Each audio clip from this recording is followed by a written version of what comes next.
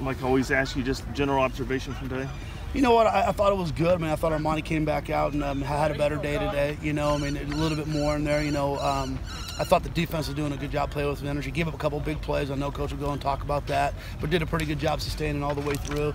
You know, got to clean up the pass protection a little bit. We had some really good plays, but we got off schedule a little bit at times. Pass protection broke down. So, you know, it's one of those deals. It's, you know, it's day 4. We're progressively getting better. You're seeing some good and bad on both sides of the ball. So you want a little bit of that give and take. You know, you just want to see it clean up from practice to practice and get better and better and better. A little beat up on the offensive line right now. Brayton went out today. Nothing serious, but we didn't have him. And then obviously with Julio being out and Justice being out, a little low, a little thin there. But thank goodness they're all injuries that those guys will be back for in the fall. You want to, Mike? Yeah, with the you just mentioned the O-line. With the coaching changes, is anything philosophically changed or technically anything changing, or you want to just keep things, you know, the same considering the success you've had?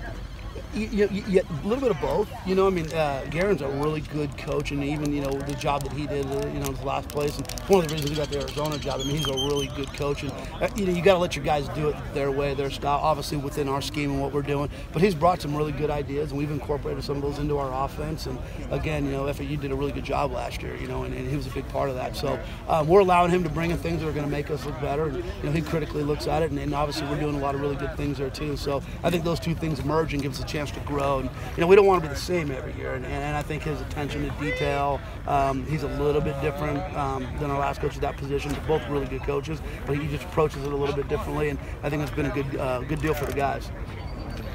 What are the injuries of Brayton and Well, Brayton's got a foot stepped on, so I don't know. We'll find out a little bit later about that. Justice had an ACL surgery last week. And there was Garcia?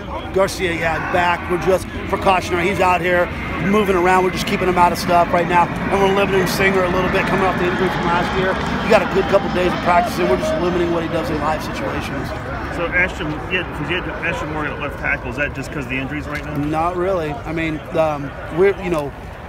Caldwell's played both. He started at both. Freshman, he started at tackle, moved him into guard last year. He's going to be a guy that can play both. But Ashton, you know, he's a guy that we redshirted. He's had a great offseason. And he's a guy who's fighting. He's got a good chance to start at that left tackle. And what's going on with Kendall? Kendall had he's having surgery on his on his ankle and leg. So he had a broken bone in it last week. So it looks like about a 3-month injury. So it's unfortunate. That guy's, you know, gone through a lot of stuff the last year and a half. But he just came down on it wrong and snapped one of the bones and got a little injury in the ankle too. And when did that happen? Last week. And when's the surgery, or is it scheduled? Scheduled for this week. Okay. With the rule they're discussing about redshirting, where you don't lose a year, or, you know, playing with you can still redshirt. How valuable would it have been, say, last year? 2 years in a row. 2 years in a row. I mean, you know, you look at the end of 2 years ago, and, you know, all of a sudden now Armani's the starting quarterback, and you got him going and rolling around out there, and that's a big difference. Last year, you know, when you're a little beat up front, guys like Justice can come in and play, Ashton Morgan, some of those offensive linemen. So, you know, we've had some unfortunate injuries at different times, and this rule will address it. But it'll be that way for everybody. I think we all feel like that. And then at the same time, it might not even be an injury. It might be a kid that you really know you're going to redshirt, and, you know, you just want to get him some action, you know, take him on a road trip or even at a home game and get him in on some special teams. And, you know, by the end of the year, you know, when these guys come in, a lot of times they're just mentally not where they need to be. Physically, they're not far away, but mentally they're not where they need to be. So you sit down as a staff at the end of camp and say, well, you know, is this guy really ready to help and contribute? And they're not. But then you get to week 6 and week 7, they're picking it up now. They're getting more comfortable being a college student, being on campus and practicing, and they're ready to help out. Well, you don't want to burn the redshirt year. Now you're going to have the ability to play them. So I think it's going to be a real beneficial thing to the players and to the coaches. So, and if we're really doing what's best for the players, this is what's best for those guys. And when you, like someone like Armani last year, instead of Howard being his first start, that was like his 3rd, 4th, maybe 5th start. How valuable would that have been?